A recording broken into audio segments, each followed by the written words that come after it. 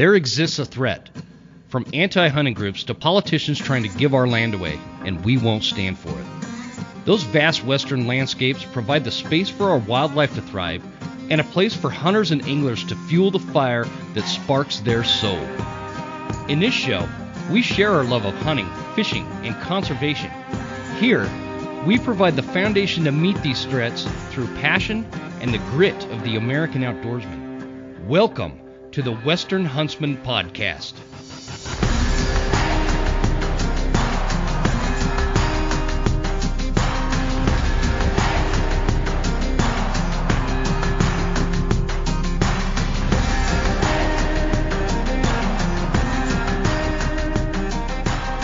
All right, guys, I'm just going to fess up right now. The audio quality in the upcoming interview is less than desirable for sure. What I did is this was a remote interview with Michael Batease of the Elk Calling Academy, and the content is really good. He's got some great stuff to talk about, but I screwed up the way that I plugged my microphone into my recording software, and to be honest with you, I'm not a sound engineer, man.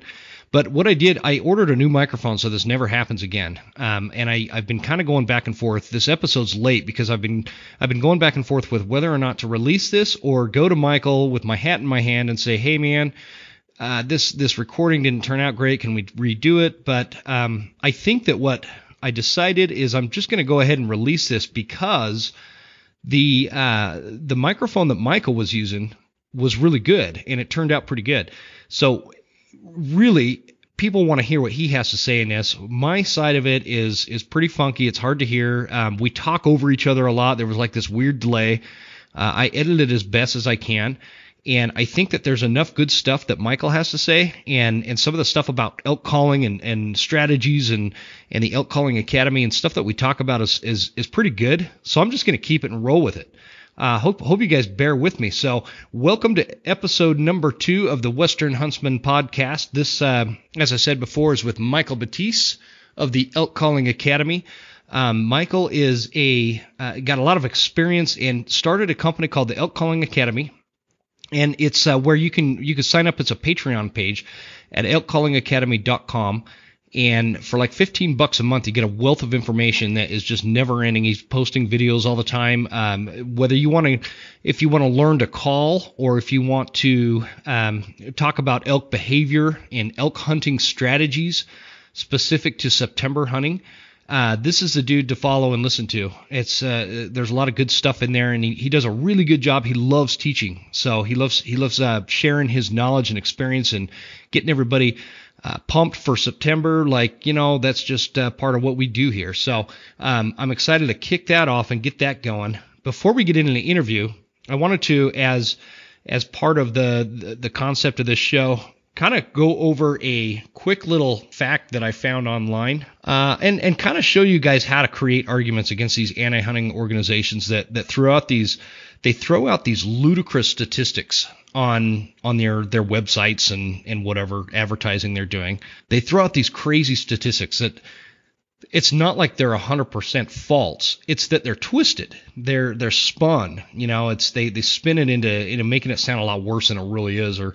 whatever they're trying to achieve with that. But it's funny because two different groups. One of them is everybody knows PETA, right? PETA is People for the Ethical Treatment of Animals. They're kind of a fringe group. They throw out a bunch of wild and crazy statistics on their website and have some just obscure, crazy ads they put out to the public and demands and stuff. The other group is called In Defense of Animals. Both of them, they cite this study that was done on whitetail. Basically what they imply is archery hunters only kill and recover 50% of the deer that they hit. And the way that they put it and cite this study is super interesting because it's not true. You guys know that. But I'm gonna break it down for you. So first I'm gonna read this right off the PETA website. Pain and Suffering. It's under Pain and Suffering on the PETA.org website. Many animals endure prolonged, painful deaths when they are injured but not killed by hunters. A study of 80 radio-collared white-tailed deer found that 22 deer who had been shot with traditional archery equipment. 11 were wounded but not recovered by hunters. Okay, so they're essentially saying half of these deer just go pain and suffering, and it's just horrific as all hell.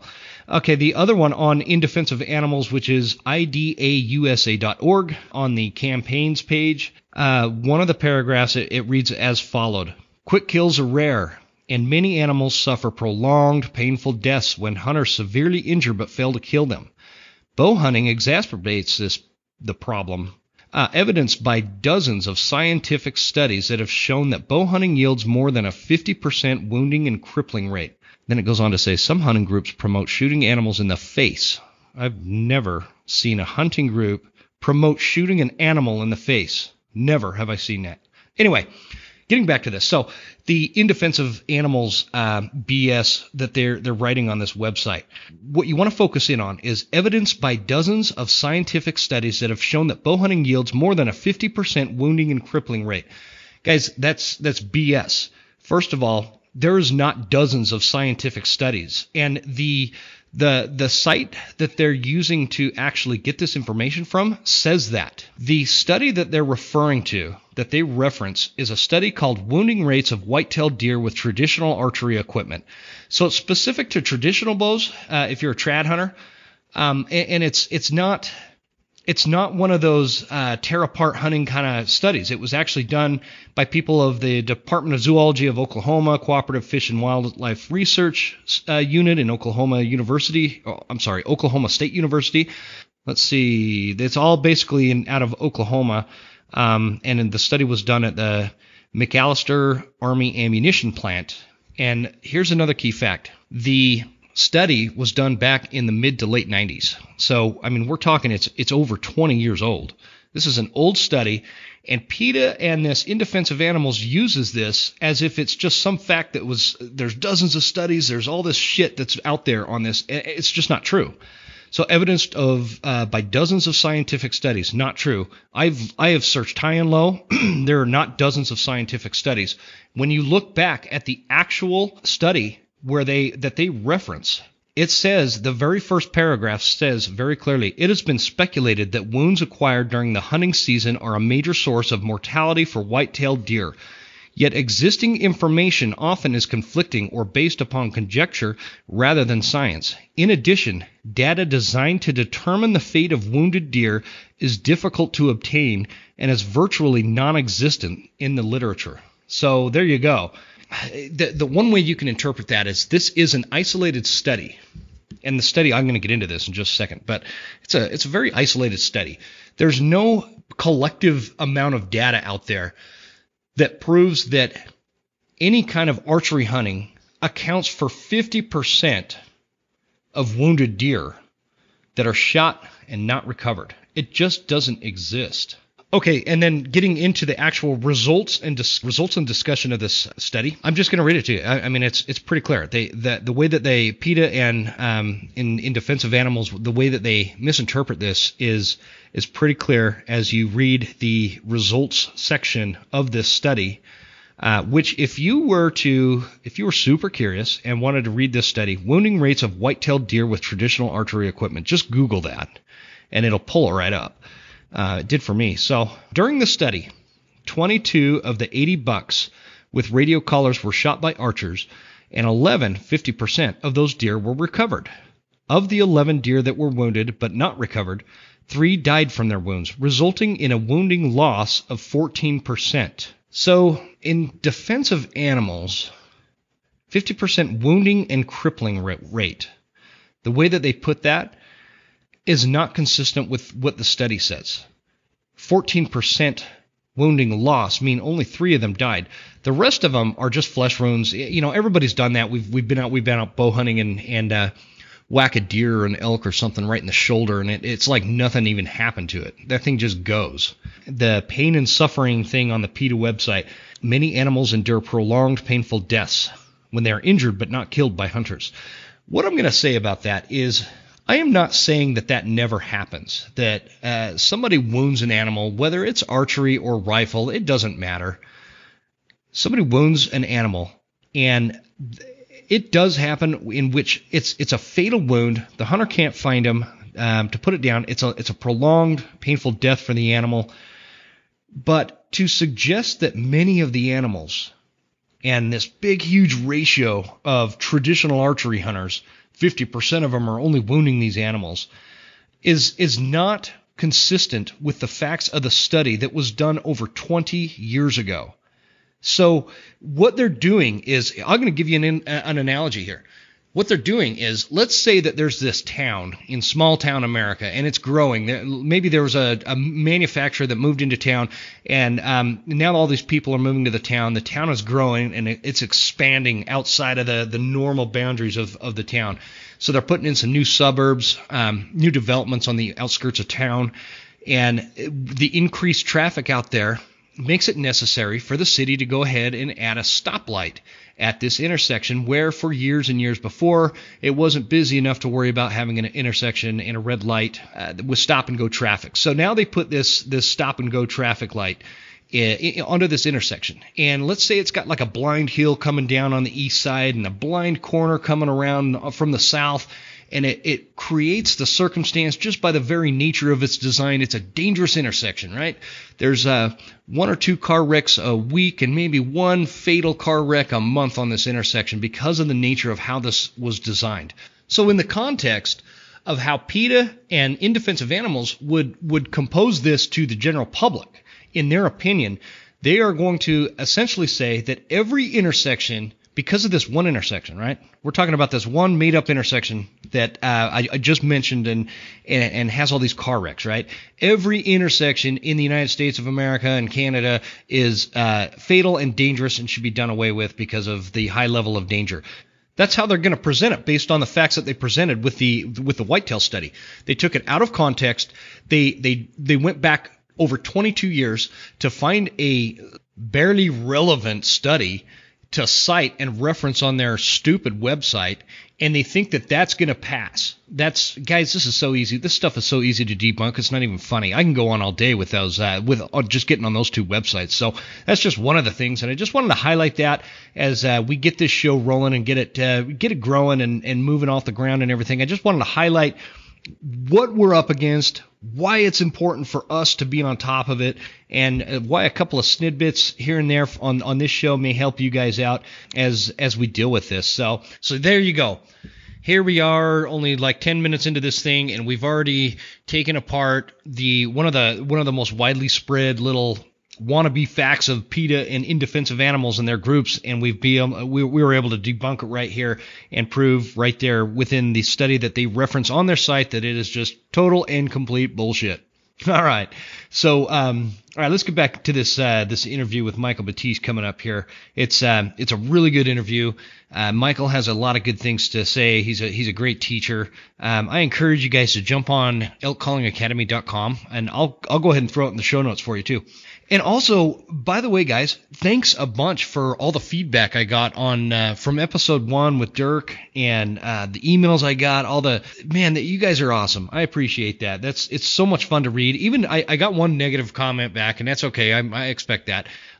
Even those ones are I like reading that stuff. So if you guys want, shoot me an email if you guys have topic ideas or you know of like some kind of anti-hunting situation going on that I should be aware about, that we should talk about.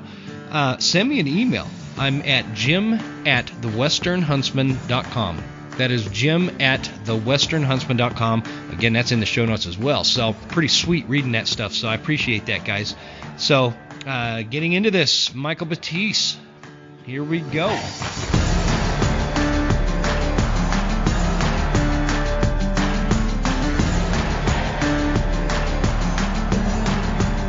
All right. Welcome, everybody. This is going to be episode 2 of the Western Huntsman podcast, and today I've got Michael Batease with me, and I appreciate you being here, man. Oh, I'm honored. Thank you for reaching out and extending the invite. Any chance I get to sit down and talk about elk, you know me, I'm not going to turn that one down. Me neither. I'm glad we see eye to eye on that. So I'm trying something new today with we're doing this recording with video. And for those of you that don't know, I live back in the sticks of North Idaho, and so we'll see how the internet goes for us. So it's working so far pretty good. Yeah, no, it's I've used Zoom quite a bit as one of the tools that I do a lot of one-on-one lessons, Yeah. elk calling lessons with students that don't live in the Boise area. And so, I mean, I've done, use Zoom with students all the way over on the East Coast. And I mean, it always works really, really well. Yeah, that's awesome. I might need to sign up for some lessons for me, because I live way up north, man. Yeah. So I'd like to talk a little bit. Just let's cover a lot of ground today. I'd like to talk, Sure. Get some background on you, where this lifestyle of elk hunting came from. Let's talk about the Elk Calling Academy and talk about what's going on with you, what's coming up, and just have a good conversation. What do you think? It sounds good to me. Just lead the way, and I will answer whatever questions, topics, or this or that you throw at me. So, well, for people that don't know you, you're from Oregon, right? Yeah, Hermiston or something. So yeah, I mostly grew up in Hermiston, Oregon. And then after I graduated high school, I moved to La Grande, Oregon, and went to college up in there. And so that whole Blue Mountains in Eastern Oregon was kind of where my hunting tenure, started. My stepdad, he wasn't a big game hunter. We did a lot of pheasant hunting together. So big game hunting while I was growing up was mostly done with friends. And my grandfather was too old to really get out and hunt at that time, but he was a valuable resource that, I could always, call him or stop in and get information and say, hey, this is what I saw. What should I have done? And, that kind of stuff. And then I moved to Idaho in kind of the mid 90s, and I linked up with a group that took me to their hunting spot, which was 8 miles back in on an ATV trail. And I mean, it was just incredible. It was one of those first experiences where you're laying in camp at night and you're just hearing bulls screaming all throughout this. Oh, it was unreal. And that's what kind of got me really interested in learning about elk, because I was so fascinated about them and wanted to learn, vocalizations and behavior and just wanted to learn a lot more about them so that I could become, consistent. I had enjoyed a little bit of success, archery hunting on my own just through pure dumb luck leading up to that point. But once that point, I mean, it just, so mid 90s, I would have been in my mid 20s.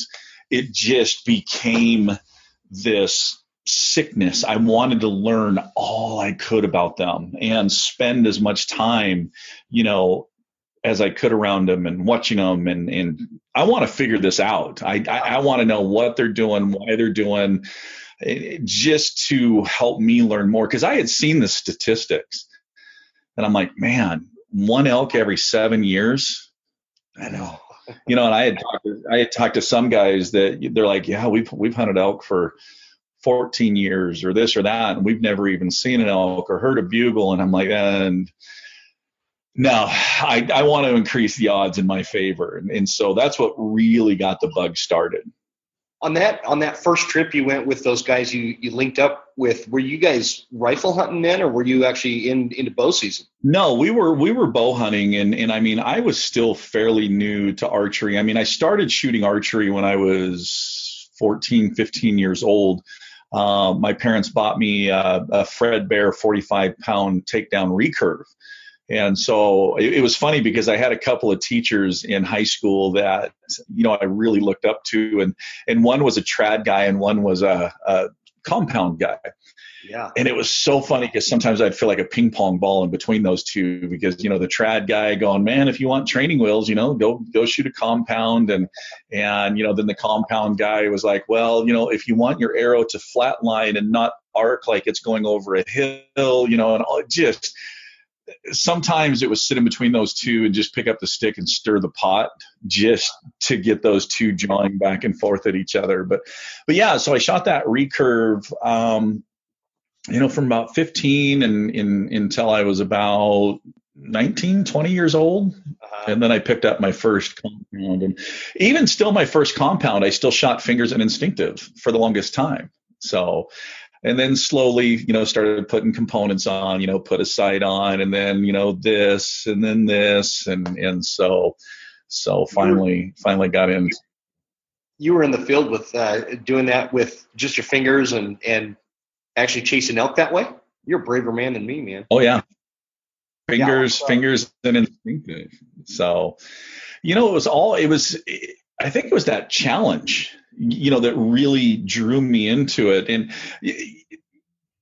when you first start elk hunting, you have kind of these thoughts, ideas, or misperceptions, I guess, that you carry out in the field with you. And you quickly learn that reality is not the same as dream world.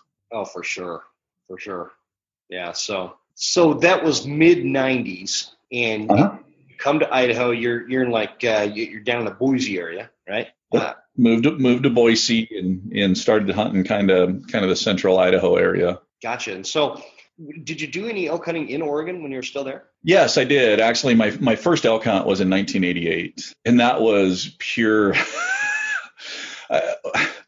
I remember I for some reason there was a family gathering. I don't remember what it was, and my uncle had caught wind that I was going elk hunting, and he goes, I got this thing. You have to take this. You have to take this.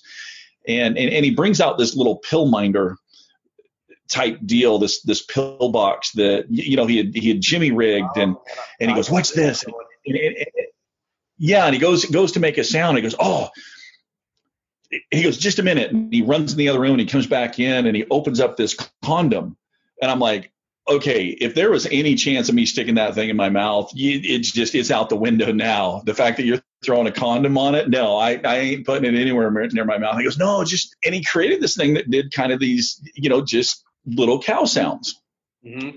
And so I said, yeah, I'll give this a try. Why not? And I mean, that first hunt, I go out there and I'm walking down this mountain road, and I get to this rocky section, and here's this wet spot in the road, and I'm smelling this odor, and I'm like, what the heck is that?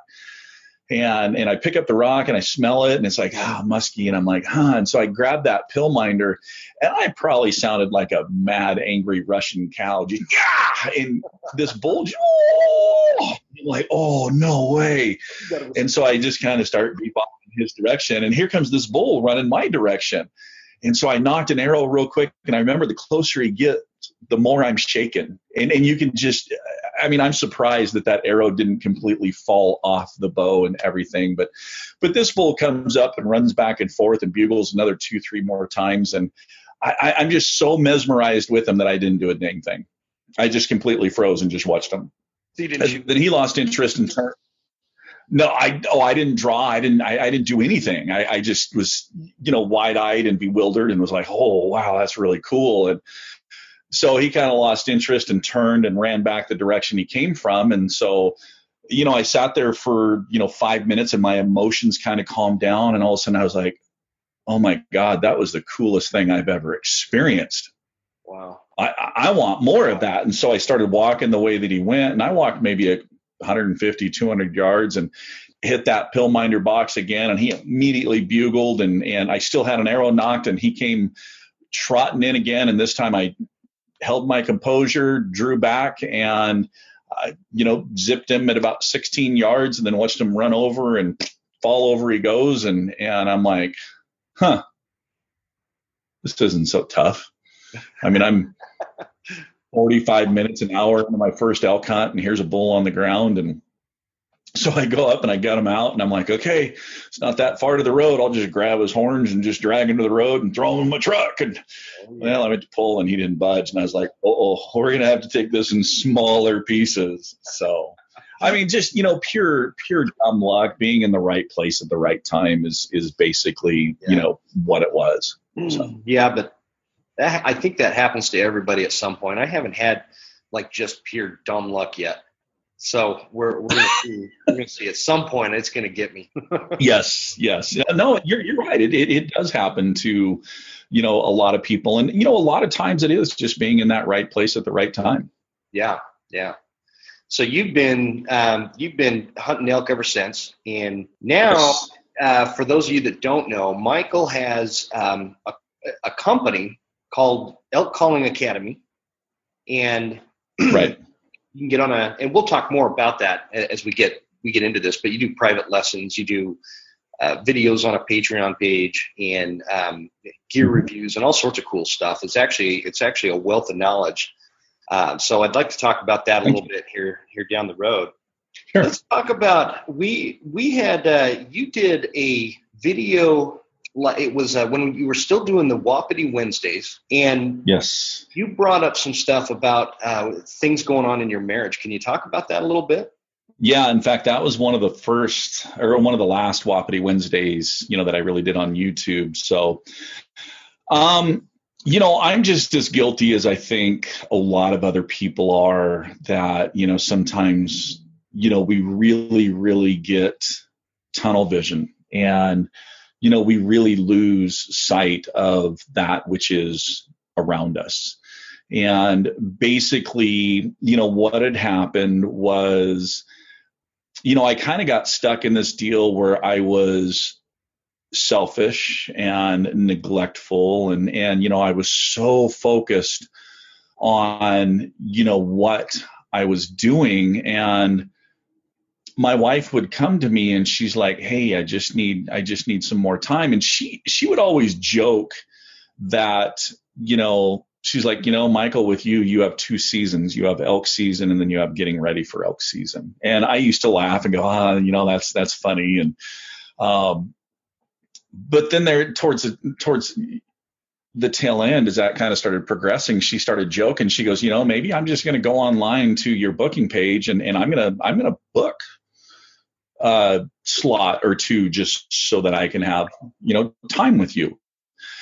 Because, it was lessons. Wednesday nights were Wapiti Wednesday Q&A. And I remember, we would have discussions and she would bring things up and I'd be like, "But I'm doing this for you.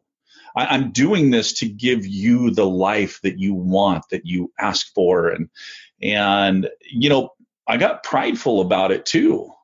Because she, I remember she came to me and she's like, "Hey, will you read this book?" And I was like, "I don't need a book to tell me how to have a successful marriage. That's ridiculous. Male pride, male ego. We don't even read directions when we buy something to put it together. Why would I read a book on a marriage?" Yeah. So ultimately we ended up getting divorced. And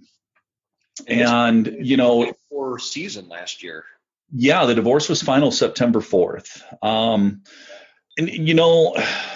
September really gave me a lot of time on the mountainside to really reflect on everything and really look at everything. And since I've shared that video and what I was going through, I always love helping individuals. That's why I started Elk Calling Academy. And one of the reasons I decided to do that video and share what I was going through, because I was like, I bet you there's others that are in this same position, that are in the same place, that by maybe me sharing can help them in their situation and avoid what I'm going through.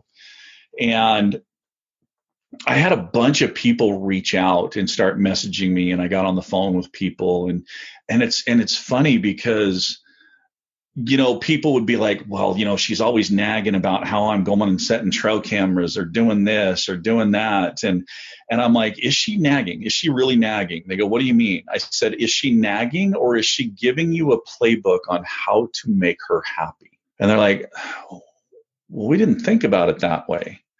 And I was like, "So what's one of the things that," because I remember, here's a couple examples, from mine. We used to love going for drives in the mountains.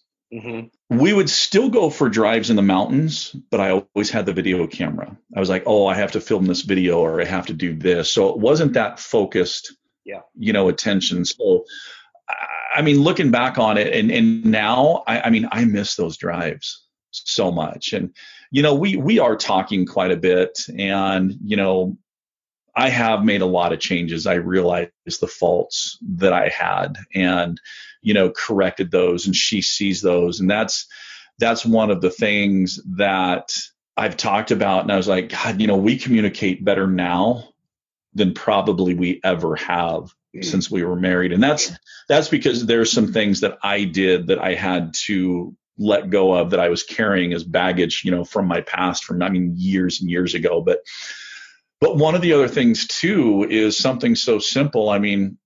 Atomic fireballs. Loves atomic fireballs. I always have a little Ziploc baggie now of atomic fireballs in my truck. What is an atomic fireball? It's like a cinnamon hot jawbreaker. Those little candies? Yes. Yeah. Okay. Yeah. I thought you were talking about it's some kind of shot or something. No, it's just a little candy, but it's something small like that. Another example is I know how to country swing dance. She doesn't, and she used to always come to me and say, hey, I would really like to, I tried teaching her in the house. And she's like, well, maybe we should go someplace. And I said, yeah, we could do that. And I said, this place does it on Wednesday nights. This place does it on Fridays. Well, Wednesday, I always do Wapiti Wednesday. So let's go to this place. I don't like that place. Well, fine, whatever. I gave you an option. There was two choices. I gave you an option. You just didn't take it. A couple of weeks go by. Hey, I really want to go. Great. We can do, since I have this on Wednesday, we can do this on Friday. I don't like that place. Well, once again, I'm trying. You're just not working with me. But in reality, all I had to do on a Wednesday night was say, you know what? I'm not going to do a Wapiti Wednesday night. Let's go to this place that you do like. And let's take an hour out of my evening or one night away from Elk Calling Academy. Mm-hmm. And go do something that was important to her. And I have a new slogan that, I kind of live by now in regards to her. And that's basically, if it's important to you, it's important to me. Yeah, I think those are well, and it was never about the hunting. Hunting was never a problem. In fact, I hunted a lot more when we first got together and were first married than I did here in the later years. So it was never about the hunting. Mm-hmm. It was just that equal amount of time. And like she said, she goes, I didn't want the world. I just wanted, a little piece of it. And she goes, and I didn't want to be your number one top priority. I just wanted to feel like I was a priority. And that's one thing that we talked about was instead of priorities, which is a pyramid type shape, we talk more like a mobile, where you have something in the center and you have all these other things that are revolving around that center, but they're all of equal importance. Not one's getting more than the other. And so, yeah, a lot of these guys that I've talked to and hearing what they have to say and discussions they have with their wives, it's amazing how simple and easy. And I have heard back from some people that have said, man, thank you for sharing and thank you for talking. You have saved my marriage. Our relationship is better now than it ever has been. And so the ability to share what I'm going through and what I've learned to help others has just been amazing and rewarding. And I don't know what tomorrow holds with us. I'm just going to keep fighting for today and see what happens. Well, that's good. I think a lot of people can take some lessons out of this in your situation, and like because the one thing you didn't mention is you're doing your videos, you're doing Wapiti Wednesday, and then gearing up for hunting season and private lessons. You also have a full-time day job, right? Yes. So I think a lot of us. I know when I was first married, I made some huge mistakes in regards to hunting season. And I would leave my wife for several days at a time and be up on the mountain and not talk to her. We had little babies. It was a wrong call. And so that's kind of what I wanted to ask you is what kind of advice would you offer somebody who's maybe they're engaged or they're a newlywed and they're hunters. They're like us. We're either gearing up or we're hunting. Yes. What kind of advice would you give somebody like that? So first off, the book that she had asked me to come read, I have read that plus several others. And it's amazing what I've learned from those books. But one of the books that I read talked about recreational companionship. And what it does is it talks about doing things with your spouse that is of similar interest. Well, sometimes in a new relationship, it's hard to find those similar interests. Mm-hmm. And you can Google this. It's called His Needs, Her Needs, recreational companionship worksheet. And what it is, it's this worksheet that has got 100 or more activities. And it has ranking -5, -4, -3, -1, 0, 1, 2, 3, 4, 5. And it has husband, wife. Mm-hmm. And so what you could do is you could print out 2 copies of that, and you each sit down and you go through and you rank those activities of how important they are to you or how you feel about them. And there's lines on the back that you can add some in. And then what you do is then the 2 of you come together and you share your scores. And then over on the right, you have this tally line to where you can tally. So now anything with a score of 3 or higher or 4 or higher is one of those things that you both have a similar interest in. Sure. Now, obviously, the higher ranking ones, but what this is this is a great way to find activities that you both have interest in, that you both can do together. And it's amazing that taking a little bit of time and doing some of these things with your significant other, with your spouse, or with her, this or that, how doing those things throughout the year actually have the potential to open up the door and give you so much more time during your hunting season. Yeah. Oh, absolutely. That's actually, gosh, it's funny, man. The entire year I basically give that to my wife, right? Yeah, she does all the planning, and we do trips, and I don't go on the road for work generally without her and the kids, because we actually homeschool. So when I have to leave town and go to a work conference or something like that, she jumps in they all go with us. The kids learn something, and we're not apart. And I used to think it kind of in a selfish way. Well, I'm working on building up my hunting time capital, right? And right. I think that the missed point that I got out of this is like that, just having that time with my wife and my kids throughout those months where it's not hunting season. We have a strong marriage, and we connect better, we communicate better, and so. Yeah, no, that's really good stuff. And so, what does a balanced marriage look like to you, with keeping hunting in mind? What does that look like to you? Well, the balanced marriage, I mean, that's where I'm talking about. Throughout the year, doing things with your spouse, with your kids. So with me, with my hunting, my focus is archery. So, September is pretty much, my time. October, rifle, I would focus on her and, her daughter, and that was their time to go out and spend time with them.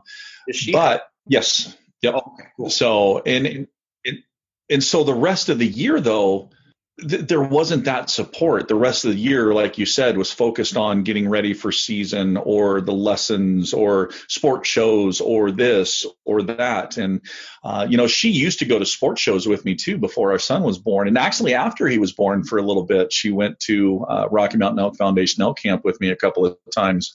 But I mean, just like this year, so I took off the week of Christmas, and I took off, this week, the week of New Year's, which is something I've never done before. Yeah. The company I work for, we can only roll over so much vacation. And so all that extra vacation, it was either cashed out or it was donated to the community pool. And I was sitting there looking at it this year, and I'm like, you know what? I'm going to take the week of Christmas. I'm going to take the week of New Year's off, because our son, we would take our son to a daycare. I mean, he's 8, but they have school age kids, but they were always doing field trips.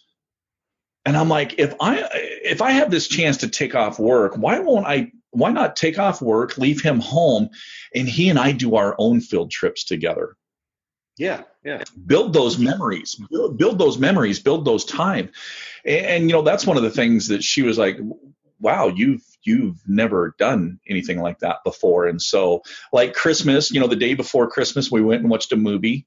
The day after Christmas, we went roller skating or roller blading, actually, and just had an absolute ball. And this morning, I actually went and picked up Sonia and her 2 kids and our son. And so all 5 of us the plan was we were going to go to lunch, and then we were going to go to a place here in Boise that has a trampoline park, a ropes course, laser tag, mini golf, and we were just going to create these family memories, these new traditions. And we went to lunch, and Paige just wasn't feeling very good. And so I said, hey, if you don't feel good enough, let's just table this for another day. And, both Paige and Sonia were like, well, you can still take the boys. And I said, no, I said, today was not me and the boys. This was all of us together as a family building memories. Yeah. And so let's just rain check this for another day. And both her and Sonia looked at each other, was like, wow, because the Michael of the old that was so selfish would get upset because these plans didn't go through. And now here you are saying, hey, you know what? You're worried about somebody else and this. And it was cool because, we got done eating lunch and we get up and we're walking out of the place we were eating. And Paige was like, are you sure? And I said, absolutely. Because like I said, I want this to be a family experience because none of us, well, I think Knox is the only one that has been to this place. I said, none of us have been here. I want all of us to experience this. And she's like, wow. She goes, well, hey, at a minimum, we all got to get, we all were together and sat down and had lunch together. Awesome. I said, yeah, you're absolutely right. So, but yeah, that's the balance, doing things throughout the year. I mean, I know there are people that, and I've talked to them where they're like, well, all my vacation goes towards hunting. That's what all my vacation is. Yeah, I know people. Okay. I understand the passion and this and that, but I look at things so much differently now, and I'm like, okay, what are you teaching your son about, being involved with his spouse or being involved with his kids? Or now, mind you, some of these that do save their vacation, they do a lot of things with their family throughout the year. But there are those that, they're extremely, extremely selfish, that they're like, no, this is just who I am. Take it or leave it. Yeah. Yep. I know a few people like that, and it never actually works. So no. Yeah. Interesting. How, with all that going on, how did that affect last hunting season? Because it basically right at the beginning of archery season, final divorce. What did that do to your September? So, like I said, I had a lot of time on the mountainside to reflect on, my marriage, to reflect on me. And that's one of the things that I really did, was really started looking back and going, okay, what really happened? There was a lot of emotion throughout elk season. There was some days that, because of heightened emotions, that, maybe something didn't go quite the right way, or this or that. And, we may have taken two different vehicles to get to the trailhead to get everybody there. And I remember one night, one evening we got back to the truck, and I was not in a very good mood at all, and basically said some things, and the other three jumped in the other truck real quick and took off back to camp. Come to find out, they were in the truck driving back to camp, laughing and joking, going, glad we're not in Michael's truck today.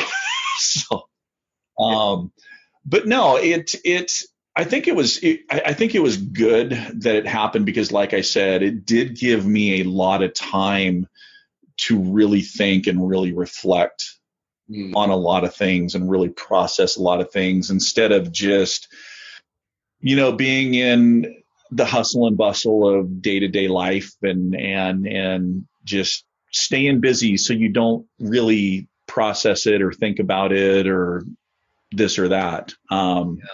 It certainly didn't affect our group's success this year.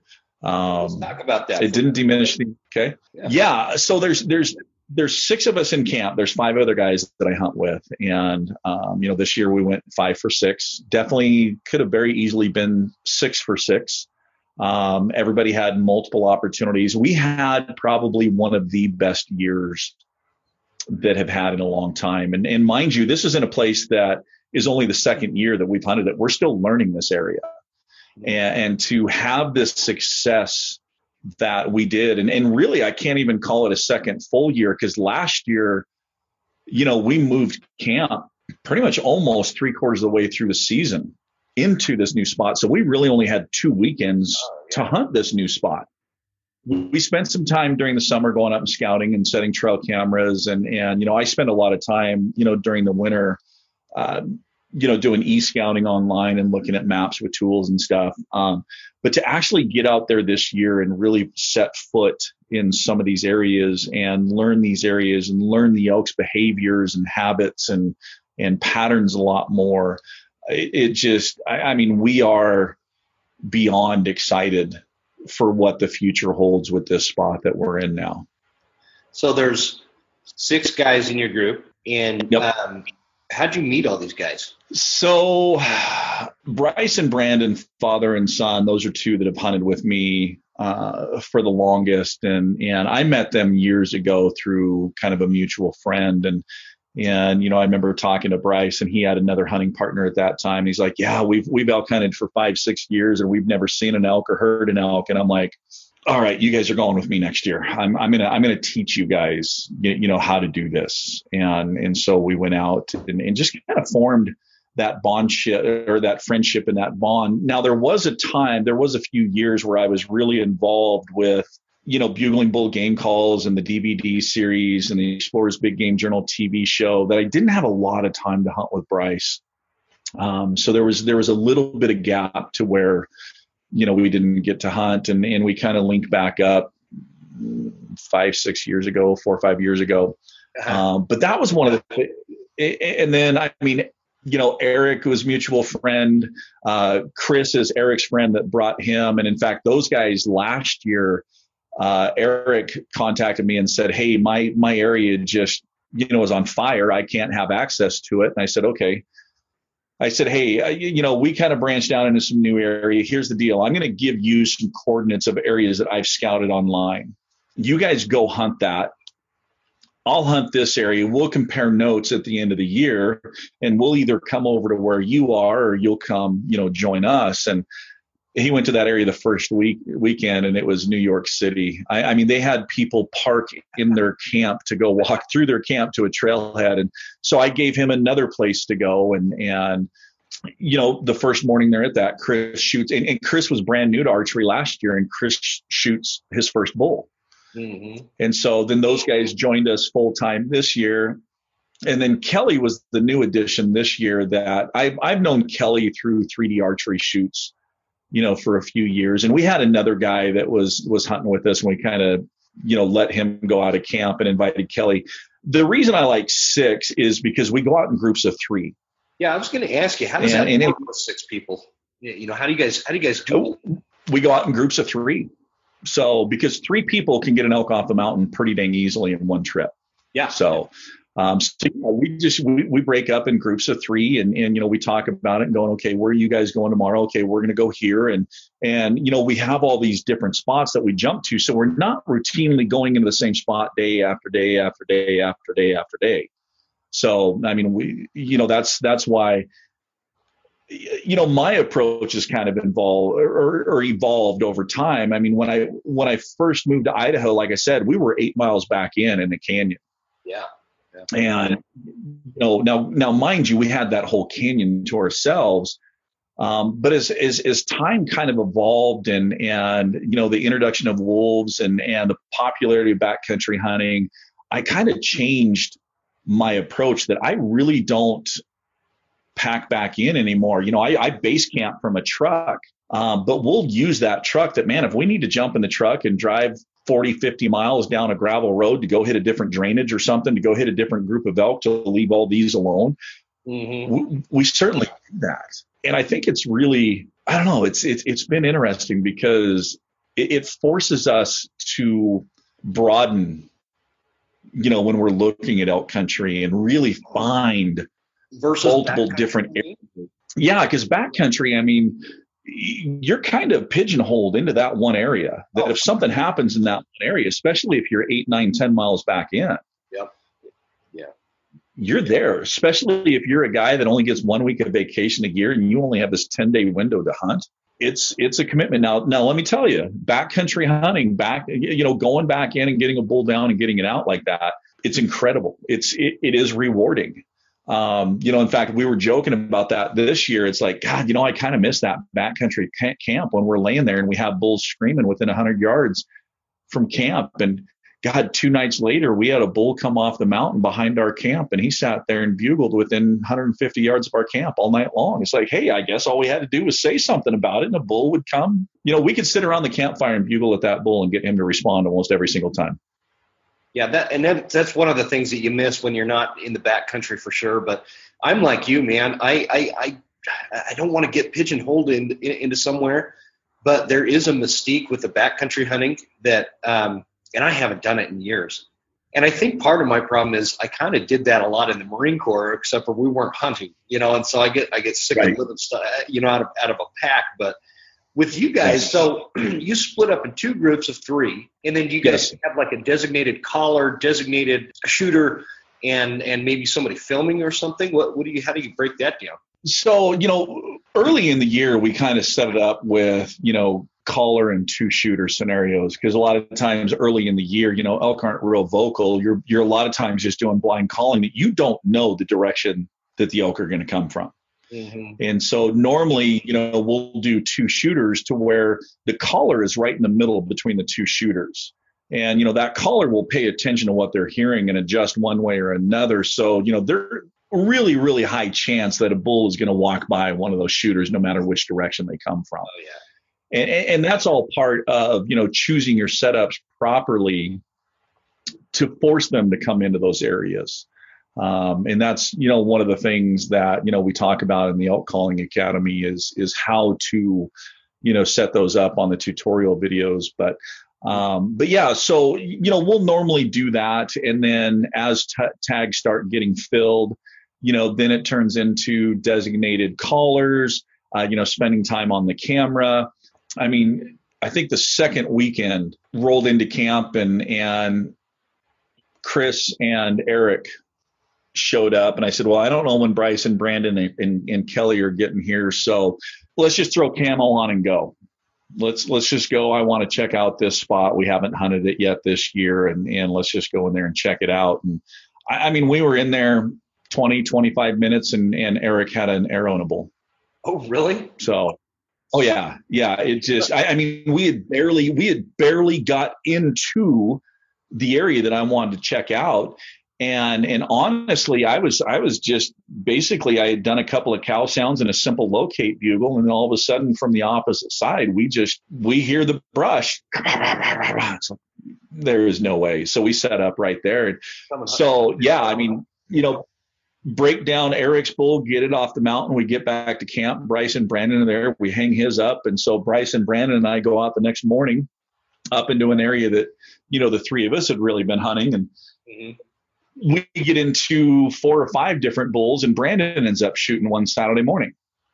And so pack that one off the mountain.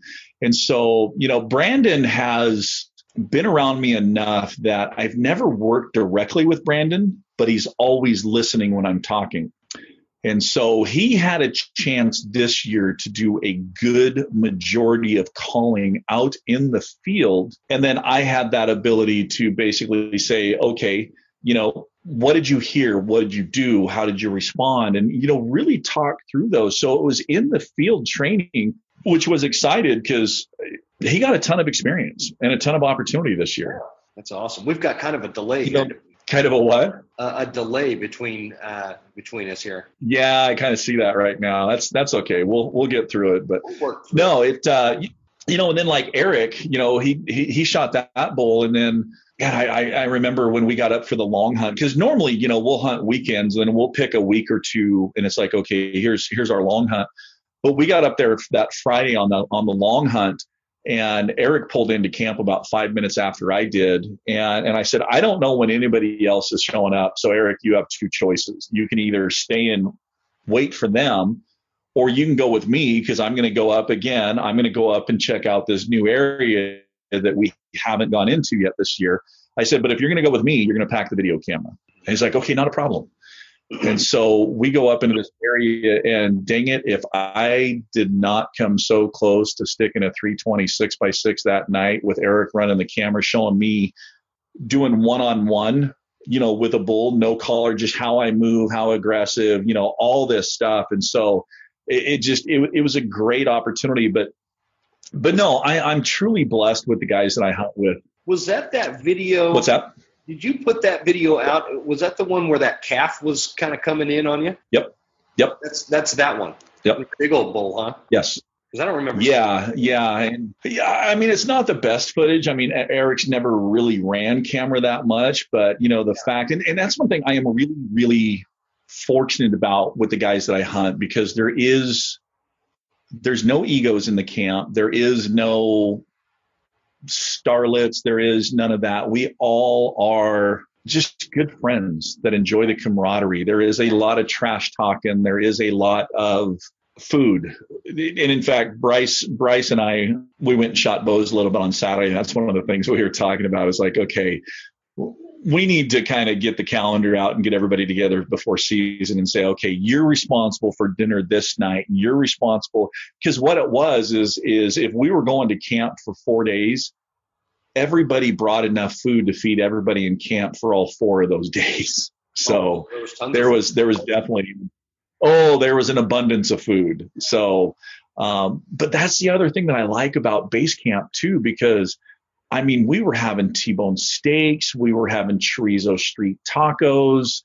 I mean, we were having these meals that you have that ability to have with a base camp. Beats a mountain house any day of the week. Dehydrated meals in the backcountry. I'll tell you what, though, peak refuel has really kind of changed the game on backcountry meals. Peak refuel and next mile meals have really kind of changed the game a little bit. Oh, the peak refuel is phenomenal. And we still will take some of those to camp, because there are nights that, maybe you get a bull on the ground and you're late getting off the mountain, and it's like, But that's the other advantage of hunting with the group that we do too, because if 3 of us are late coming off the mountain, the other 3 got back to camp earlier and they already had dinner ready by the time you roll into camp. Yeah. I know that's the food is another important part for me when it comes to the base camp, because I usually have my wife and the kids up there, and you can tell just by looking at me. I like food, and my wife is a damn good cook, man. So. What would you say some important lessons from this last season you got out? Did you get any key takeaways from this season? Something you learned, something new? Yes. Don't be afraid to just go to a new area. Prime example, I mean, I've looked at this one area ever since we switched over there last year, and I've looked at it on the map. And you look at it on the map and it looks phenomenal. But then when you actually physically see it, you're like, there won't be any elk in there. I mean, just look at the way it's facing and how the vegetation is. And we actually hiked in there this summer on a quick scouting trip. And I don't even think we walked in a half a mile before we're like, this is junk. Turn around and we just walked right back out. But that's that area that we focused on towards the tail end of the season. And there was probably a dozen bulls. I mean, all in all, probably 100, 150 head of elk in that area, in broke out in different herds and different groups. Nice. I mean, just all over the place. And it was like, I would have never, ever guessed this. I mean, I had the gut feeling, that little voice was telling me, you need to go check this area out. And I think that's one of those things too, that we all have those gut checks. We all have those gut feelings and or that little voice, whatever we want to call it. Listen to that voice. Mm-hmm. There's a lot of times where I've just discounted it or ignored it or this or that, but listen to that little voice. But yeah, don't be afraid. Find solutions. I mean, we were up on this ridge top and looking down on the backside.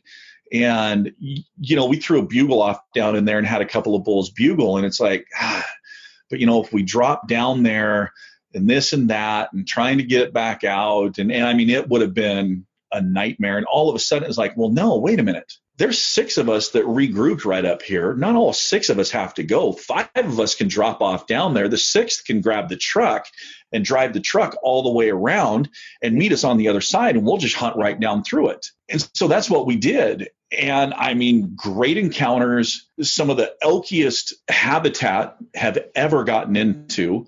I mean, just, it was amazing. And now all of a sudden we're like, hey, you know, we can go the night before and drop a truck off here, and 3 of us can take the truck up here, and we can go up over the top and do this, or we can put the truck here. And so had we not dropped off or taken that chance, we would have never found those areas or found what was down there. And we got to looking at it, and, you know, we bumped into a couple of other people, and you know, it's amazing. And everybody we ran into this year has hunted this area for 20 years, 25 years, 30 years. And it's like amazing that didn't see you guys last year, haven't seen you up until this point, but you've hunted it for as long as you've been on this earth. But I'm like, are there areas that you guys won't go into? And they're like, oh yeah, we'd never go up in there. Trying to get something out of there is just, you know, impossible. It's like, well, don't tell us it's impossible, because we will find a way you guys to get it out. Even on that, you'll be on that like a drunk on free. Exactly. I mean, even if we have to pull out a map and go, okay, we're gonna have to drive 80 miles from the truck to really access this, to make it, you know, possible to get this elk off the mountain in time and not worry about spoiling meat. Mm-hmm. So I think that's one thing that sets us apart is, we don't look at an area and go, no, we can't go in there, we'll never get it off. It's always, because that's what we're always looking at, is what's the quickest way we can get this elk off the mountain so that we don't lose any meat, because that's the biggest thing. I mean, we're working our tail off for that meat, so we definitely want to save it all.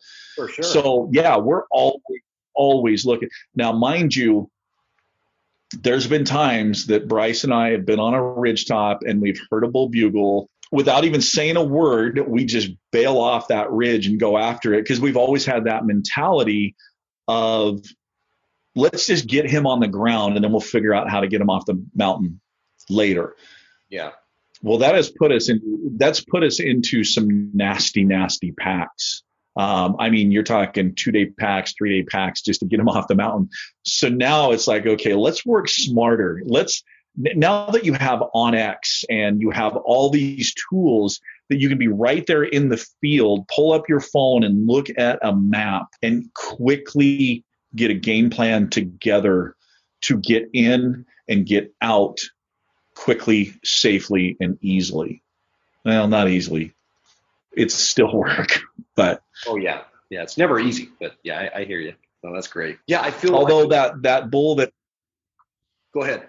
Oh, I was just going to say that bull that Eric shot 25 minutes in, that one was an easy pack. Yeah. It was 203 yards to the truck on a soft sloping finger ridge that then only had steepness the last 15 yards down to the road to where the truck was parked. Man, that's cheating. Isn't that cheating? Heck no. With the nasty packs I've had over the years, I'm going to take those chip shots like that whenever I can get up. Yeah, that's funny. And what you were talking about there with not being afraid to try new areas and some of the things like that taken out of that last season. I was finding elk in places I would never expect to find elk in. Just against the what everybody says where you're going to find these elk, and it's hot day, north facing slopes. Well, I kept finding them on south facing slopes on a hot day, and that was an odd thing for me this year. But what I wanted to ask one thing for new elk hunters that are, and you in your case, you can't give away too much unless they're getting on that Elk Calling Academy, but what would you say are 3 of the biggest mistakes that elk hunters make? And they don't even have to be new. I know a lot of hunters, they've been doing this a long time, and they sometimes, like I did for a long time, never learned from my mistakes. So what are 3 big mistakes that elk hunters make that lead to tag soup? Sure. So I think a big one is unrealistic expectations. And I hear from a lot of people, especially people that don't live in elk country. And I hear from a lot of them, especially as backcountry hunting becomes more and more popular. And they'll be like, hey, okay, 4 of us are traveling 26 hours in the vehicle to go to this place. We are packing in 9 miles for 10 days, and we're going to shoot 4 bulls. And I said, I love the enthusiasm, but let me tell you, I'm going to be honest with you, that's unrealistic expectations. And they're like, well, what do you mean? I said, okay, let me just kind of paint a picture of reality here. The 4 of you are going to get in your truck and you're going to drive for 26 hours, and you're not going to have a problem with it because the excitement level is going to be there and you're going to get to your trailhead. Mm-hmm. But as soon as you get to your trailhead, you're going to be so exhausted from the time in the truck that you're going to have to spend that first night on the trailhead so that you have enough energy to get you and your camp back in 10 miles. Then you're going to take the 10 miles back in, and then you're going to set up camp. Now another day is wasted. Then you're finally going to start hunting. Well, the elk aren't exactly where you thought they were or where you expected them to be. So now you're going to have to hunt and go find them. Well, that's going to take another 2-3 days. Now you're 5 days in and you don't have any bulls on the ground yet.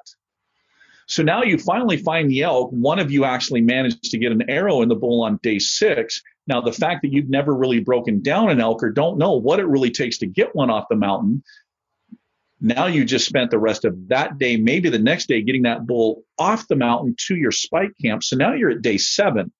Mm-hmm. Well, now you got to figure out how to get that bull and all your gear back to the truck. Well, maybe it's a little warm. You don't want to take the risk of that meat being back there in the backcountry. So you need to get it to the trailhead so you can get it to town and get it on ice or get it in a meat locker. So by the time all this has happened, you're at day 9 of your 10-day hunt. Or you may get back in there and you spend a couple of days hunting and there's not even a fresh track at all in this whole entire canyon that you're in. Well, now you're going to have to tear down camp. So, back out to the truck to get in the truck and go find another trailhead to go to find elk. Well, because of that first trip 10 miles back in, 5 days of your 10-day hunt is gone. Mm-hmm. Easy. And then by the time you get back, you get back out to your truck, you go to the next trailhead, you go 7, 8, 9, 10 miles back in. Well, again, now you only have a couple of days to hunt this new area. And so I think and part of it, I think, is, and I've talked to so many people that they're like, oh, I just went on my first elk hunt. How did it go? It wasn't what I was expecting. Well, what do you mean? Well, I watch all these YouTube videos and these guys go out and they bugle and they have all these bulls bugling. And I said, okay, you got to understand on those little 15-minute YouTube videos or these hunting shows that you watch, you got to understand that what you're seeing and what you're viewing is the highlights. It may have taken 14 days to get enough footage to put that 15 minutes together. Yeah, I always say that on those videos, you're looking at 1% of the hunt. On a lot of those, you're looking at about 1% of the hunt. And like you said, these guys might come from back east and hike 5-10 miles into a basin and find out there's 7 other camps in there and no elk. And that's a great one. Unrealistic expectations. I love that one. So I think another one is being afraid of change. Can you say that one more time? And what I mean by that, being afraid to change or make changes. Okay. And what I mean by that is here's a couple of examples. First one is I've got a buddy that he called me. He's like, what should I do? I said, well, what's going on? He goes, I've hunted the same area for years and years and years because of my family, but the elk numbers are diminishing and it's just getting harder and harder to find elk. And I'm like, is there a question within that statement? What should I do? I said, if it was me, I would go move to a new spot to find elk. Yeah, but the memories of this place. And I said, what's more important to you, tied into these memories or finding a new place and creating new memories? Yeah. So I think some people just get so tied to a spot that they're afraid to move because they're like, well, man, I've taken all the years to learn this spot and I know where the trails are and I know this and I know that. And it's like, okay, I get it. Then maybe that becomes a summertime camping spot so that you can relive those memories. You can still tie into those, but go move to a spot where there's actual animals. The other thing is that ties with this is changing your strategy.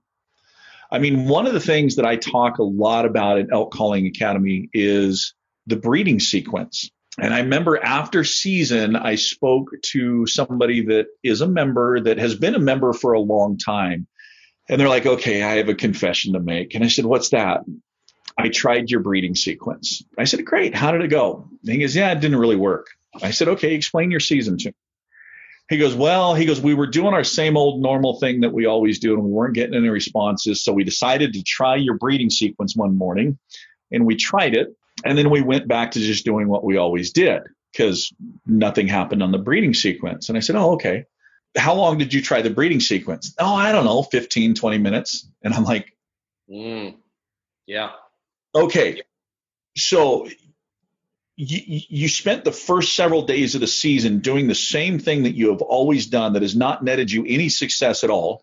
You learned something new. You only tried that for 15, 20 minutes, and then you went back to doing the same old, same old. How did your season end up?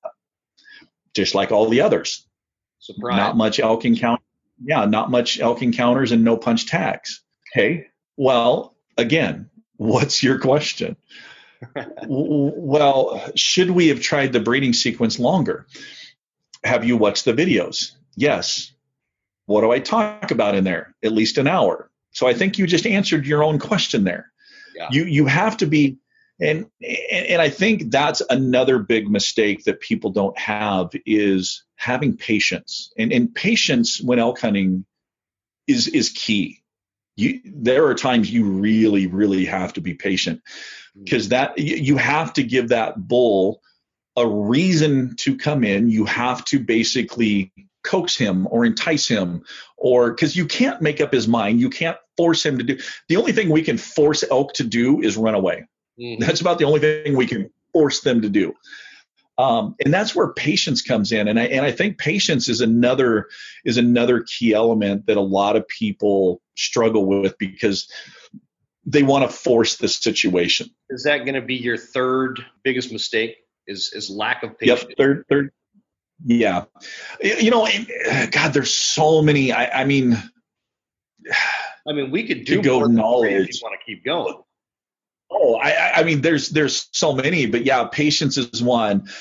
Knowledge, knowledge of elk behavior and elk vocalizations. And I mean, prime example, all the years of going to sports shows, demonstrating a call and throw off a bugle, and you have those people that you do that in my area and elk just run the other way. Okay, great. We're going to have a conversation because I want you to expand on this. And what it is a lot of times is they just get into a bull that is heading from feeding to a bedding area, but that bull's bugling as he's going. Well, in their mind, it's like, well, he's just running away from me because I bugle. No, the fact that he continues to bugle back, he's basically telling you, hey, we're heading this way. Come join us if you want. Come follow us. But I think that's, understanding the elk vocalizations, understanding, their behavior, knowing what to say, when to say it, and all that stuff is another big mistake.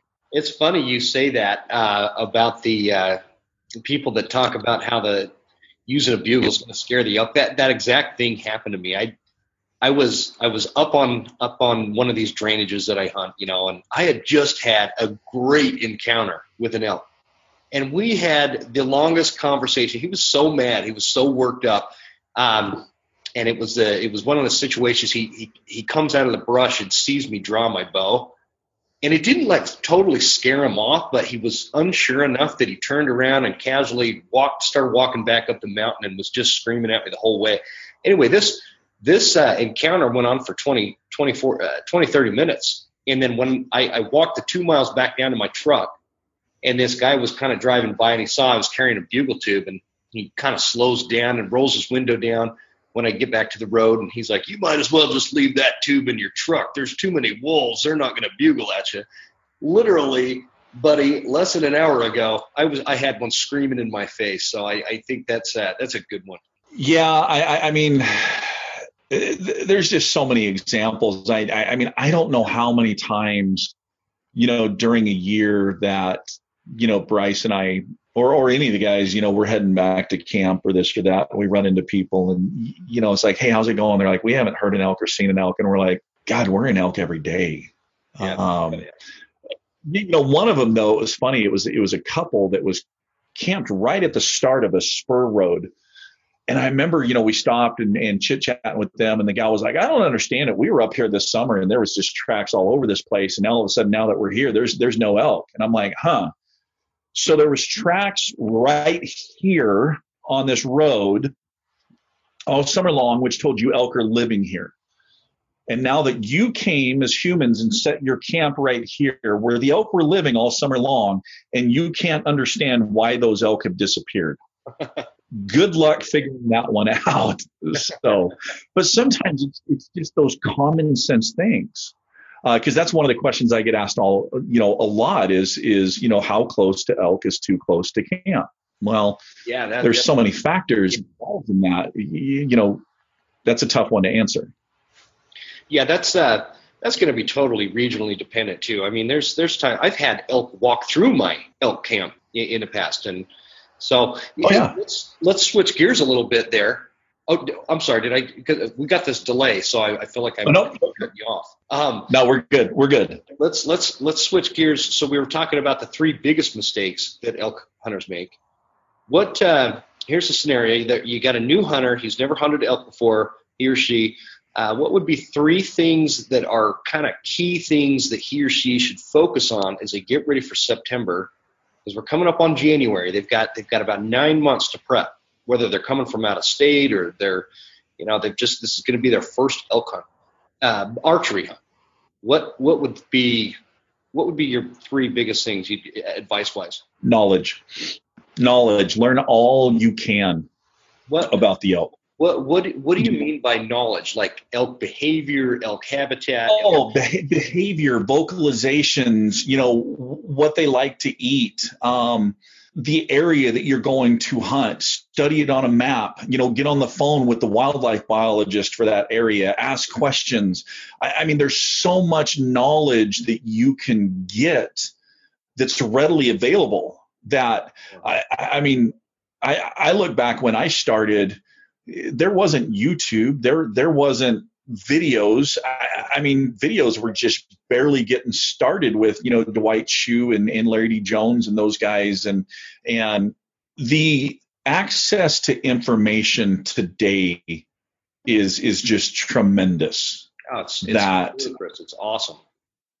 Oh, it's readily available if you're willing to just put in a little bit of time to learn that. But knowledge is number 1.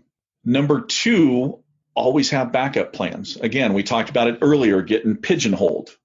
This is one thing that I talk to students and doing lessons about. And, some of these students will send me GPS coordinates. And one of the lessons we do is me dissecting their spot. And I'm like, great. Okay.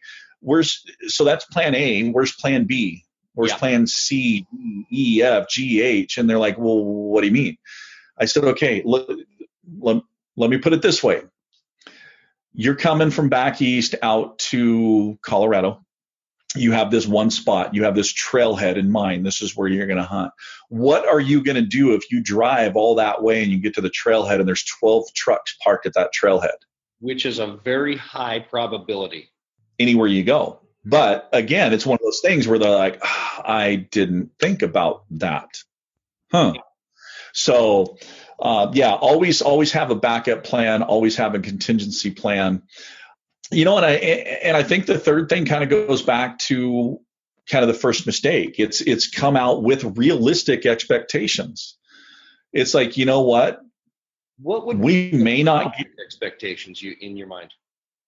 Well, just know that, your first year, the chances or odds of you actually getting an elk are very, very slim. But the chances of you gaining knowledge and experience is tremendous. But also, too, I think when you do that, you no longer focus on punching that tag. You focus more on the journey, on the experience, on the time with your friends, that you soak all that in. I think that's one thing right there that we could put in a big mistake, or, in this one also, is so many people focus so heavily on punching that tag or notching that tag or the animal on the ground, that they miss so much of the journey throughout their time. I mean, the sights, the smells, the sounds, I mean, everything associated with it.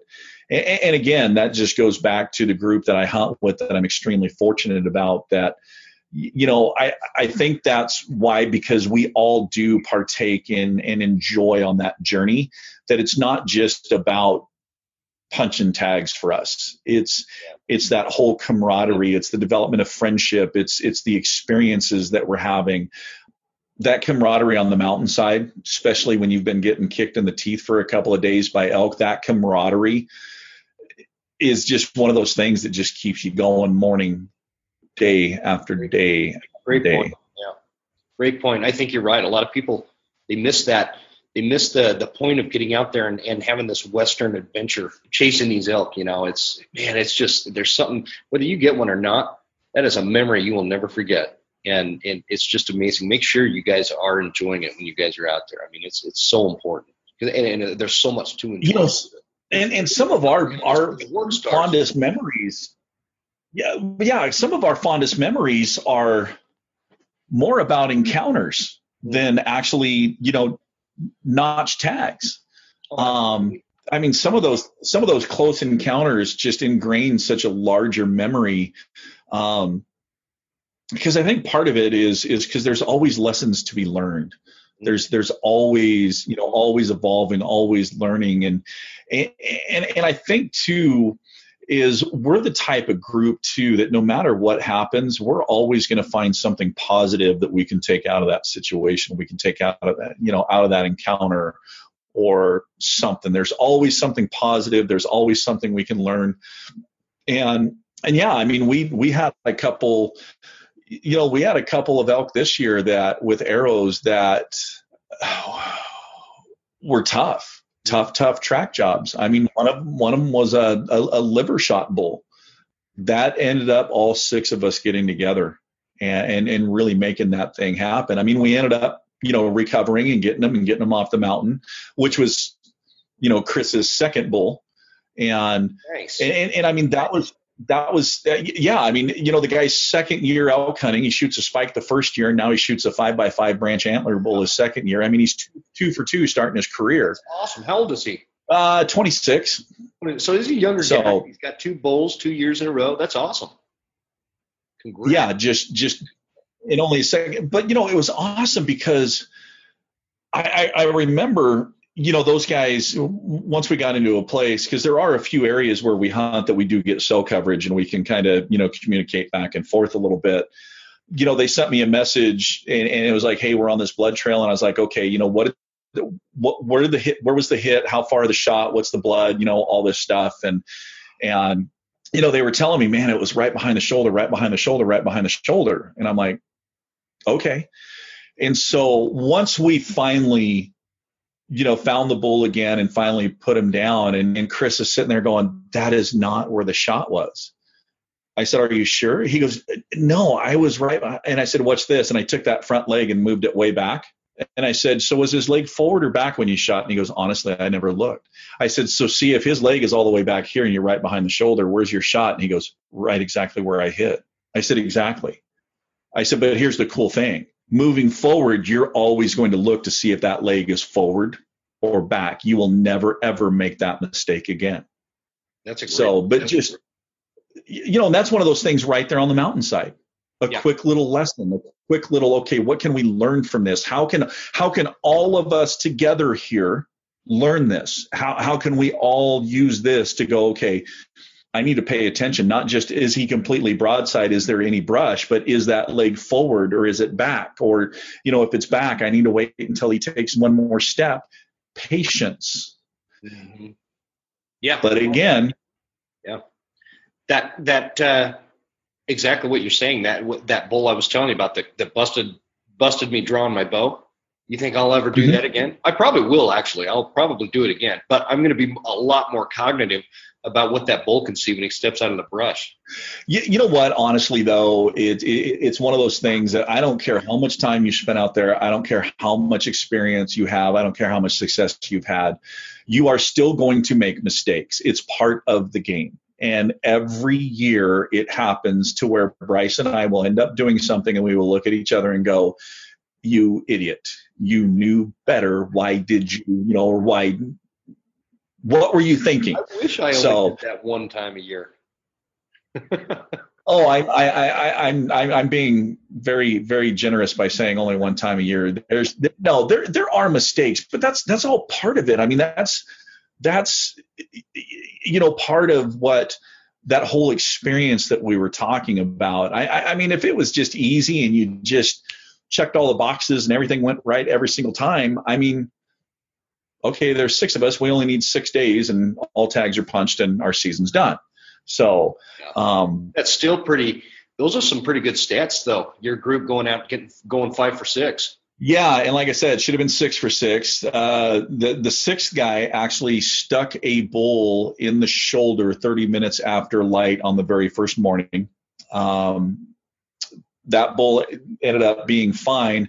And then on the very last night, he sent an arrow high right over the back. So, I mean, first day of this hunt, or first hunt, last hunt, he had shots on both days and he had opportunities. And in fact, that was one of those things where we were in camp. We still had a couple more days to hunt, but we're sitting in camp and he's like,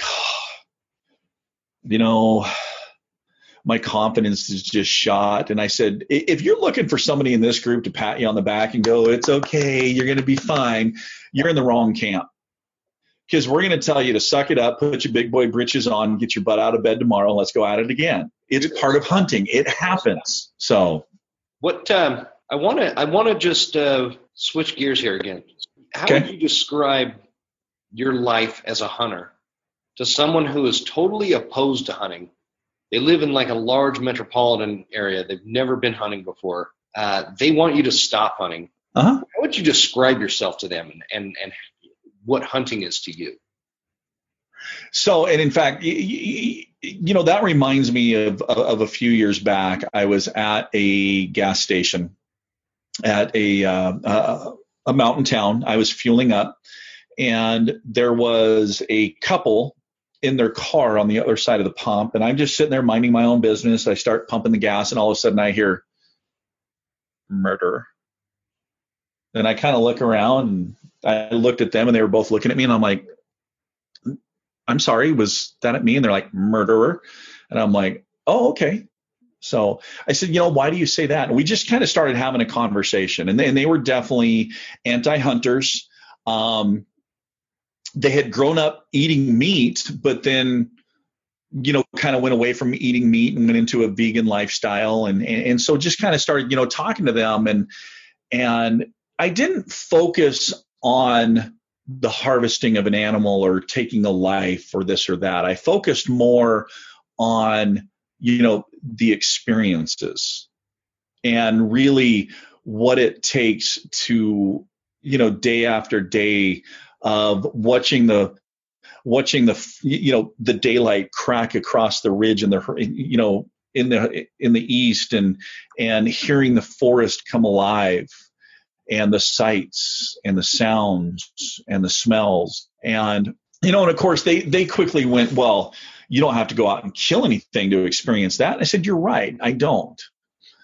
I said, now, one of the reasons I hunt is because I really like to provide for my family. And my wife has something that's called sarcoidosis, which sarcoid is an autoimmune disease. It also affects the lung, but it's treated with protein. Protein is one way to really treat sarcoid. Huh. Well, what's the purest form of protein? Wild game. Yeah. So, so I'm talking to them about this, and I said, but here's the thing too. Every time that I sit down to a meal from this animal, I said, now mind you, when we harvest an animal, there is congratulatory high fives and hugging, but that's not the first thing that happens. the first thing is we drop to our knees, put our hand on that animal, and we give thanks. Yeah. And that takes place first. The respect for the animal takes place first. Then, we go into it, but also the camaraderie that's built with, getting that animal off the mountain and the process of, providing, for your family. And I asked them, I said, okay, you guys are vegans. Do you grow a garden? Of course we do. How do you guys feel when you sit down to a meal and everything that you're eating right there is something that you planted a seed, you nurtured, you grew, you harvested, you prepared, and then you enjoyed it? And they're like, oh, it's a tremendous feeling. I said, now you understand the feeling that we get as hunters when we harvest an animal and we are feeding our families. Oh, I like that. So it's the same sense of pride. It's the same sense of accomplishment. So, and I said, I know that there's this misperception out there that hunting is just, getting out of your truck and grabbing your 6-pack of beer and walking up the mountain as you drink one, and there's an animal, and you shoot it while you drink another beer, and then you get it off, and you leave your empty beer cans on the mountain, and that's hunting. Take a picture with a cigarette hanging out of your mouth and blah blah blah. Yeah, I know that is exactly. So, but it was out there. But what was interesting was by the time I got done having the conversation with this couple, and mind you, like I said, they grew up meat eaters, but had transitioned to vegan because of information they were given from an individual. And they were like, we never took the time to really understand what hunting, we just had these false perceptions or false information that was given to us. And because of that, we formed our opinion of it without really doing research or knowing or this or that. Ultimately, it was funny because the husband says, you know what? I haven't had a steak in 12 years. I'm having a steak dinner tonight. So they actually opted to eat meat again. And I told them, I said, that's great. I said, however, a lot of what you go to the store and what you buy is so injected with hormones or this or that. And it doesn't matter if it's poultry or, whatever. Beef, pork, yeah. I said, going out and harvesting it yourself is like I said, just like you guys doing your same thing with the garden. And what's interesting is I read an article right before hunting season that says a lot of the millennials that are so conscious about where their food comes from that they're actually getting into hunting. Yeah, I've heard because they want to know exactly where your food comes from. Yeah, and that's actually that's super. It's good news. I mean, that's what we need. We need this younger generation to get involved and get into hunting because there's a lot of people like people that you ran into at the gas station that are starting to. That movement is growing, and hunting is growing. It is much slower pace, and so that's and they're doing it for the right reasons. Absolutely, they want organic meat. Hunting is about the best way to do that. Oh, absolutely. And I think one of those things is when you have conversations or you have encounters with somebody that doesn't necessarily agree with your viewpoint or your lifestyle. I think it really matters how you approach that. Mm-hmm. If you approach it calmly to have a conversation and discussion, I think it's going to be much better received than versus, automatically going on the defensive and going, well, you tree hugging liberal, blah, blah, blah, going on the attack. I think it's more how you approach it and how you have that conversation. Wouldn't you say in the end, it would be a lot more fun to have poured sugar in their gas tank while they weren't looking? I mean, yeah, it does make the blood boil. By the way, it really does. Promoting that to anybody, don't go out there and do that. No, I know, and I get what you're saying, but yeah, it's one of those things, and you see it all the time, with people on social media, and they're like, "Hey, I need help. I'm really being attacked," and you see some of these, individuals that are bad mouthing us for killing animals, but yet in their next sentence, they're talking about coming and killing our children. Yeah. Yeah, I know. And it's like, oh, so you're okay with killing my children. You have a problem with me killing an animal, but you're okay with killing my children. Yeah. That doesn't make any sense. But those are the individuals that no matter what you say or what you do, you're not going to persuade them. So it's one of those things that choose your battles wisely. And it's like my grandfather used to always tell me, never argue with an idiot, because people that are watching the argument will have a hard time of figuring out who the real idiot is. Yeah, well, that's actually some sage advice. I like your grandpa. Yeah, no, about that. You have, see, in my mind, like any real committed anti-hunter is kind of a fringe kind of belief system. But they might look at me like I'm a fringe belief system. But then you take it to another level. Like PETA, I believe, is a fringe of the fringe belief systems, and they're so extreme, they're never going to be swayed. And that's why in our way of life and what we believe, we just have to be, we have to be united in this and what we're doing moving forward with it, because they're definitely coming for us. So. What would one message be? Oh, absolutely. You feel every outdoorsman should always have in the back of their minds? What would be a good message to leave people with? And it doesn't have to be in terms of anti-hunting movement. One message to always keep in the mind, leave the forest better than when you found it. Oh, I like that one. Or even not the forest, just whenever you go outdoors, leave it better than what you found it. Cool. I like it. What's your favorite way to prepare an elk? Lately it has been Mississippi pot roast. Okay, you're going to have to. And so what you do is you take an elk roast raw and you put it in a crock pot. Mm-hmm. You sprinkle 1 packet of ranch dressing mix, 1 packet of au jus.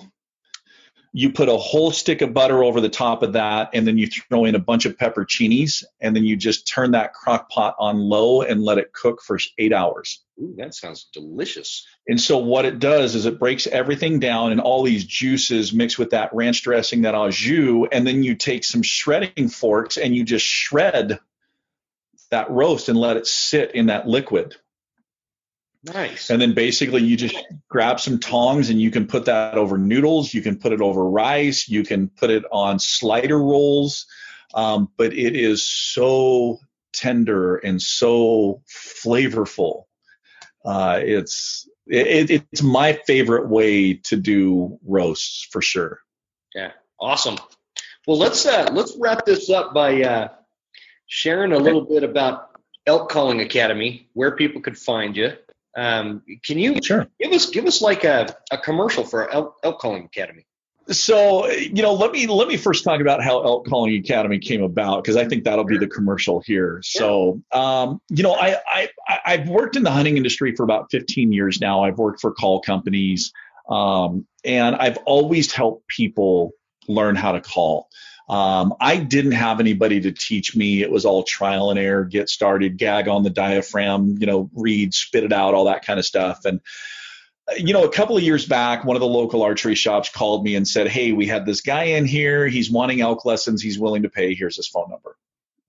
And so I called the guy and I'm talking to him and he says, well, hey, I'm willing to pay. And I said, no, I've helped people. He goes, no, your time's invaluable. Your time's important. And I said, okay. Well, I said, well, let me just think about it. I'll give you a call back. Uh-huh. And I get off the phone and my son immediately comes up to me and goes, Dad, I want swimming lessons. I said, okay, cool. I'll find you. Ding, this light bulb goes off. We can pay for swimming lessons, guitar lessons, dance lessons, drum lessons. I mean, there's so many things we can pay lessons for.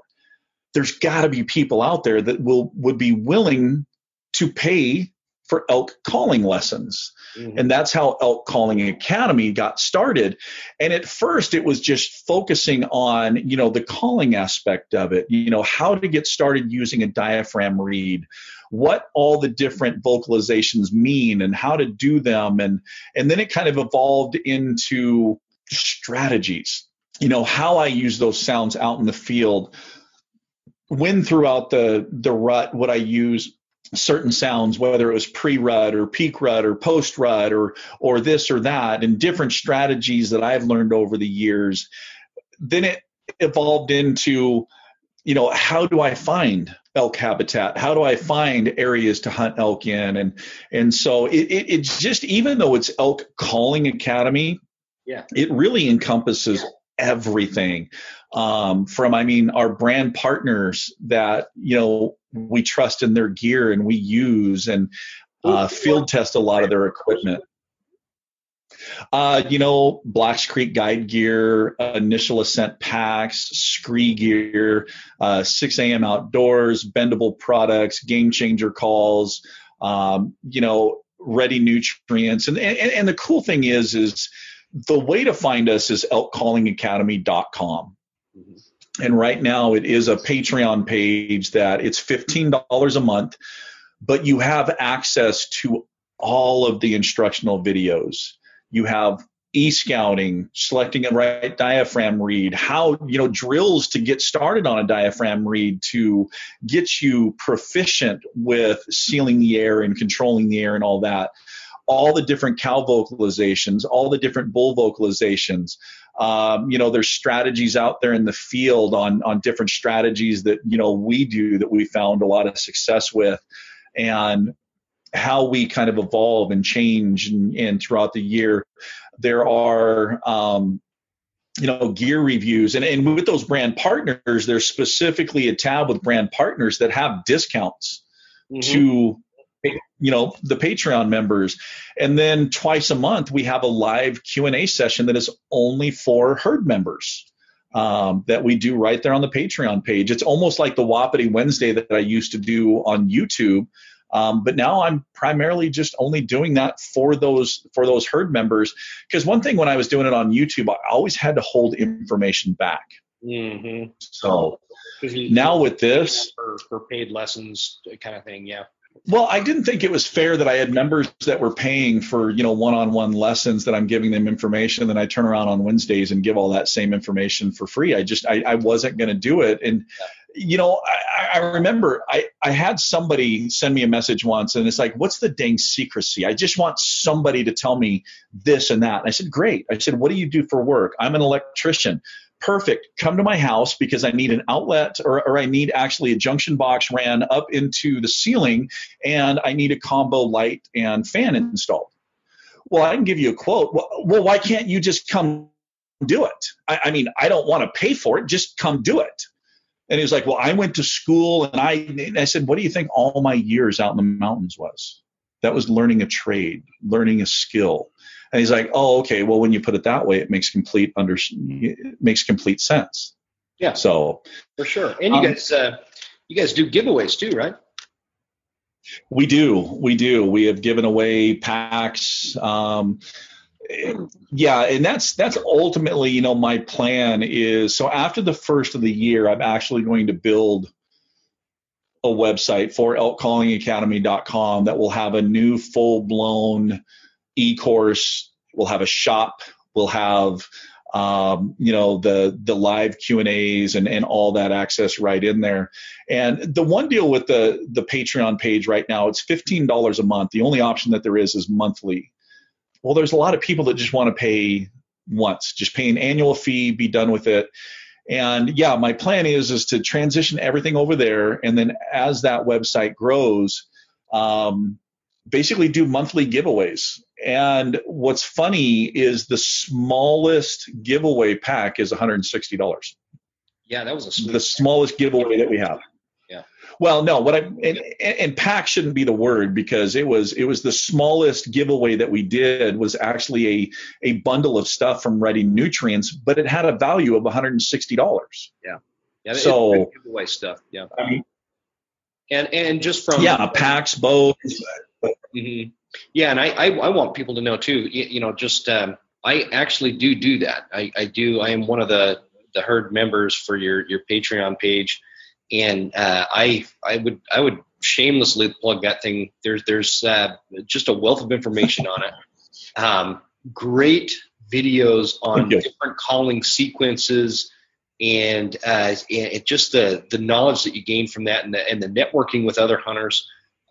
It's worth it for me. I love it. I can't say enough good things about it. And we did an elk calling seminar last year up here in North Idaho. We did a North Idaho elk calling class for 6.5 hours. That was a lot of fun. We might have to do that again.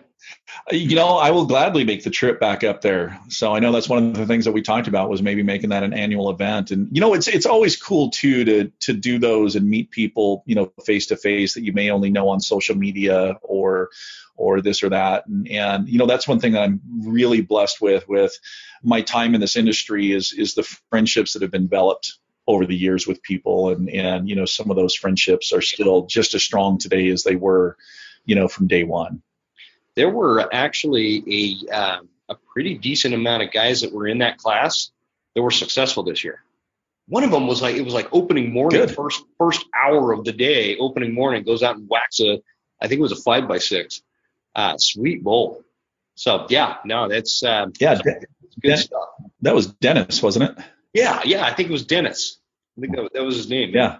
And I remember I posted something. And that's that was like, hey, whoever puts proves that they got a bull first is going to win a reed or something like that. And like, he was posting his picture of his bull the same time I was posting that to the North Idaho archery group. Yeah. And so that was pretty and that's one of the things that I get a lot of enjoyment out of is I get so much enjoyment out of students finding success. I get so much enjoyment out of my hunting partners, finding success. That to me is especially when it's somebody and it's their first elk and they call you and they're telling you the story that, you just go back to the first elk that you took and you get to relive those memories over and over again. But yeah, those are some of the things that I absolutely love.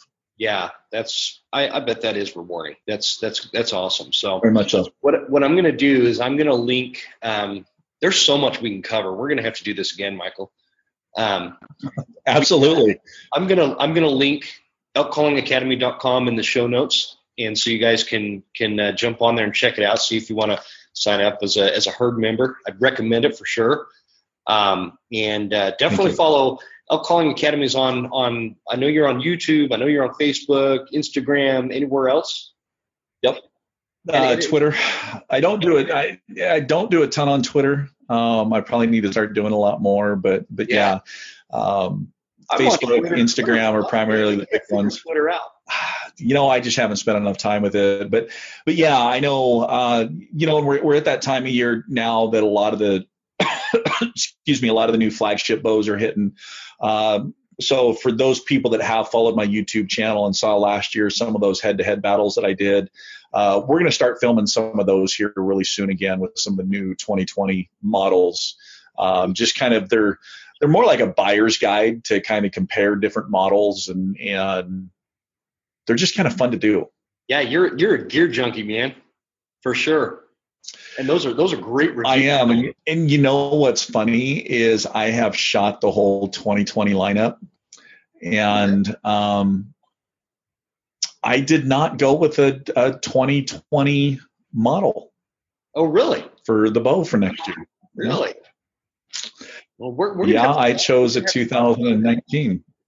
Are you going to make me wait for this to come out? No, but we can stop recording on this and you and I can talk. Awesome. Hey, I thanks a bunch for coming on. This has been fun. I appreciate it. We can probably keep this going for another 2 hours if we wanted to. So we're gonna have to do this again, and especially with everything coming up for sure. So I would definitely. Yeah, I would love to come back and do it again some more.